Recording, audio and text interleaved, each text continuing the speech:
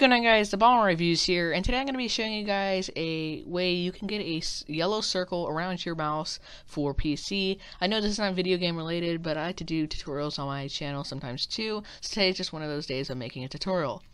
The program I'm going to be using to get the yellow circle around our mouse is Pointer Focus. The link will be in the description to go to the Pointer Focus website where you can download it.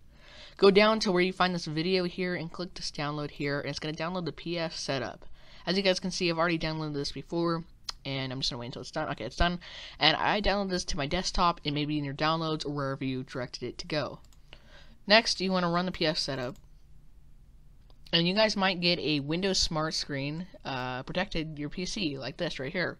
And this is totally normal. Some of you guys might get it, some of you guys might. The reason for this is because it's actually going to make changes to your mouse, not permanently or anything like that, but it's going to temporarily put a yellow circle around your mouse, so you have to obviously make sure that's okay. You want to click more info here, and you want to click run anyway.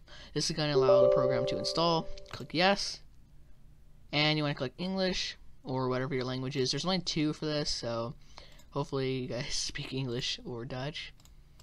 And then it's going to say, welcome to the Pointer Focus Setup Wizard, and you want to click accept the agreement, click next, next, and now it's going to ask you if you would like to create a quick launch icon or a desktop icon. I'm going to do the desktop for this video, and let this program install. Next, you could select whether you would like to launch Pointer Focus when it's just done installing, which it already is, or not. I'm going to do that.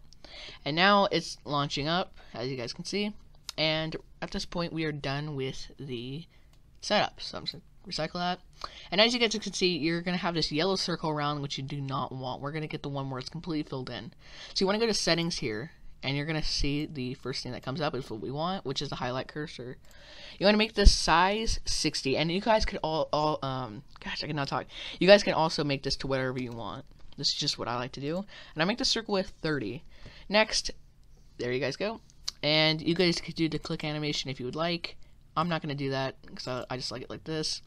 And then this right here is going to adjust how light or how dark your circle is. If you have it the darkest and you like, I'll just move this over here, and you highlight over it, you can't see the text. So I like to do at least in the middle right here so you can still see through it, but it's still pretty dark.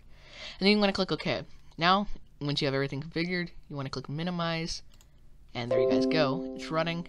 I know, run on all the way until you want to exit it off, and when you want this to go away, all you have to do is go to where the apps are running right now, right click, and you could click show keystrokes, which I'm not going to select, right click again and click exit, and as you guys can see, it turns off. Oh, it was going to say, it might say it stopped working, but then again, turn it back on. It just turns it back on. But you guys get the idea. So yeah, thank you guys for watching this video.